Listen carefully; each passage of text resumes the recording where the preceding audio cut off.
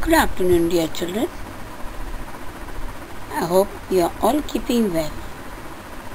We've had very bad days. Even then, I hope all of you all are safe and well. So children, let's go on with our lesson. Today we will do revision for the oncoming oral exam in poetry, reading, grammar and practical. Good afternoon, dear children. I hope you are all keeping well. Children, this is a portion for the oral exams. The poems, The Rain in the Night and Recess. Reading, Puzzles in Our Surroundings, pages 8 and 9. The grammar portion, Nouns and Verbs. Practical, to be written on a drawing paper, the heading of the proverb. Then 3 to 5 sentences on that proverb. Children, when you are reciting a poem, you first begin with the top name of the poem and the poetess or the poet. Secondly, you have to say the poetry with feeling and pronounce each word properly. You don't need to run through the poem. So, please recite your poem well. Rain in the Night by Emilia Josephine Burke. Raining, raining all night long, sometimes loud, sometimes soft, just like a song. There'll be rivers in the gutters and lakes along the streets. It will make our lazy kitten wash his little dirty feet. The roses will wear diamonds like kings and queens at court, but the pansies all get muddy because they are so short. I'll sail my boat tomorrow in wonderful new places, but first I'll take my watering pot and wash the pansies' faces. Recess. Girls and boys make lot of noise and run and jump and laugh and shout, while here and there, with quiet air, groups of children walk about. A game begins, but no one wins. Although they play with might and main, for long before the game's over, the bell rings out for school again. Children, when we are doing our reading exam, it is not meant that you have to spell each word and read. You have to read the whole word. Like the word reading, you will not say R-E-A-D-I-N-G, reading. Look at the word and read it. Say it. Reading. So, say it fluently. Stop where there is a full stop or a comma. And wait for me to say stop so that the next person can continue from where you are reading. Puzzles in our surroundings. Why does it hail even in summer? We feel very hot in summer. The sun shines brightly and the temperature is high. And then suddenly there are clouds in the sky and it starts raining. Not just water, but even small balls of ice. We say it has started hailing. The small balls of ice are called hailstones. Why does it hail in the hot summer season? As we move up from the land, the temperature begins to fall up in the sky. It is very cold even in the hot season. You know that there are water particles in the clouds that we see in the sky. very high up in the sky, the water particles in the cloud turn into little bits of ice. Sometimes there are strong winds in the cloud. They push these little bits of ice upwards so they do not fall to the ground. They go up and collect more water particles, which freezes on them. Thus the tiny balls get bigger and bigger. They turn into hailstones. The heavy hailstones then fall to the ground in the form of showers. Very tiny hailstones melt before they reach the ground. They turn into raindrops, but some hailstones reach the ground before they melt. A light shower of hail can be a great fun, but a hailstorm can cause great damage to the crops, plants and animals. Maharashtra was hit by a series of hailstorms in 2014. The hailstorms devastated thousands of acres of standing crops. Fruit crops were ruined. Birds and animals were killed and injured in large numbers. Farmers suffered great losses. It was a great natural calamity. You may have other questions that puzzle you. Note down at least 10 such questions on the basis of your observation of things and even in your surroundings. A few examples are given below. Where do flowers get their colors from? Why are leaves green? Why does chopping of an onion make you cry? Note each question on a separate page in your book of science. Draw suitable pictures or paste related photographs on that page. Try to find the answers to your questions with the help of your parents, teachers and friends. Make use of science journals and reference books to find the answers. You may find the answers on the internet. With the permission and guidance of your parents, guardians or teachers, browse through the informative website. You may find some of the answers you need in your textbooks or in other informative books. Note down the answers on the relevant pages. When you have collected a few experiments and answers to your questions, put them all together in your own book of science. For grammar, we have noun and its kinds. That is proper noun, common noun, collective noun, abstract noun. We also have verbs.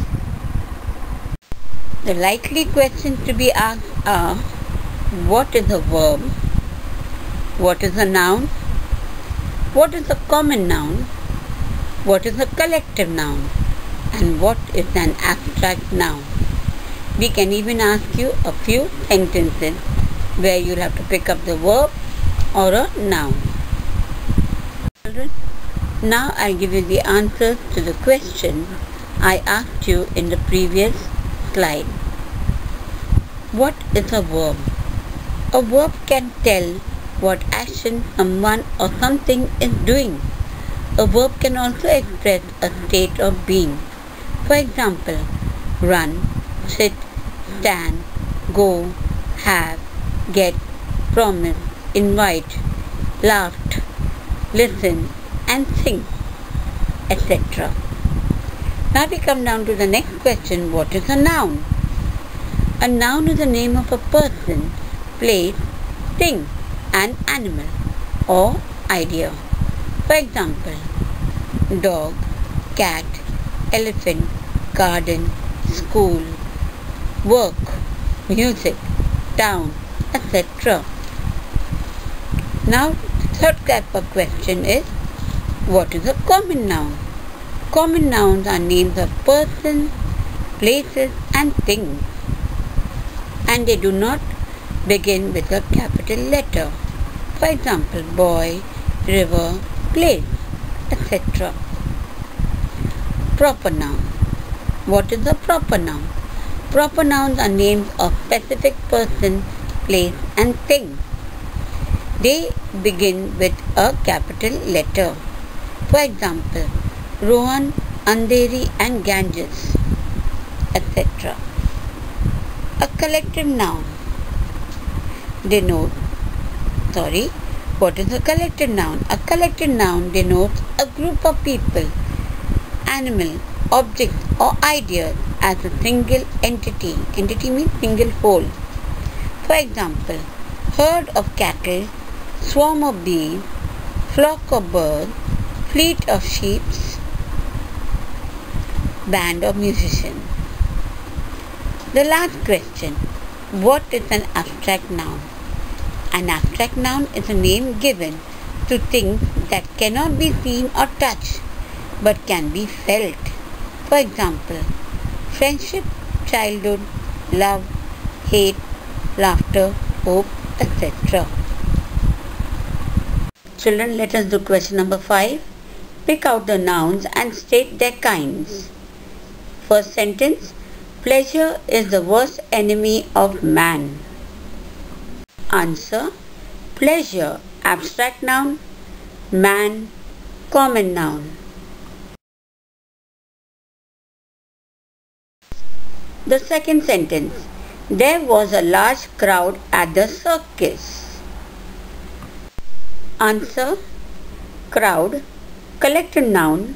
Circus, common noun. The third sentence. I saw a troop of monkeys in the national park. The fourth sentence. The elephant has great wisdom. Now children, the last two answers you will have to write on your own. Children, let's do question number 3. Underline the collective noun in the following sentence. First one. I lost a bunch of keys. Bunch is a collective noun. The army fought against the terrorists bravely. Army. Sentence number 3. A big crowd gathered near the accident spot. Crowd. Sentence number 4. The Indian hockey team won the match against Pakistan. Team. Sentence number 5. The principal felicitated the guests with a bouquet.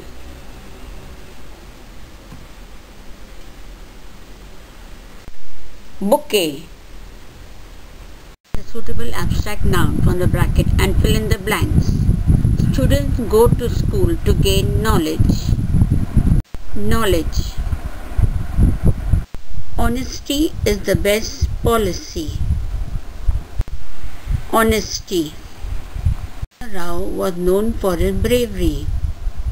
Bravery. Gandhiji believed in non-violence. Good. Non-violence. Non-violence is an abstract noun. My brother is scared of darkness. Good. Darkness.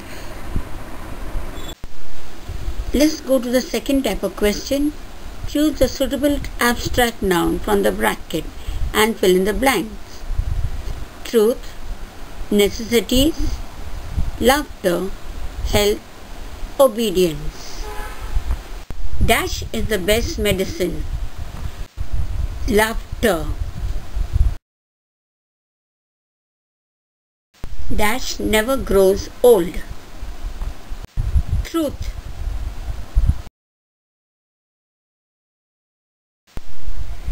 Dash is the key to every door. Obedience. Dash is the mother of invention. Necessity. Dash is wealth. health. Practical proverbs. Proverbs is also a way of wisdom, getting wisdom. Children, since we are having a practical exam on proverbs, I would like to explain to you a few proverbs, and that is how you will have to do it.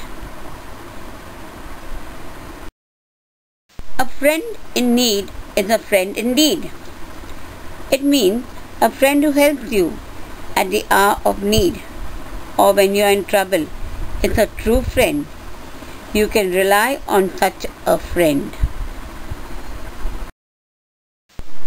A stitch in time saves 9 means it is better to fix a problem when it is small than to wait for it to become a bigger problem. For example, if you do your homework now, you will save time later. Practice makes a man perfect. It means doing our work frequently makes one better at doing it. Like if we practice our maths or any of our weak subject, we get better at doing it and we may score better marks. Now children, the last proverb is very important for you all. Slow and steady wins the race means even if you are slow in doing your work, studying or writing or anything, it will finally become more helpful to you than being hasty in writing or careless in writing and getting your work just to get your work done. Thank you, children. Please revise your work properly and all the best for your coming oral exam. Be safe, take care, and God bless you all.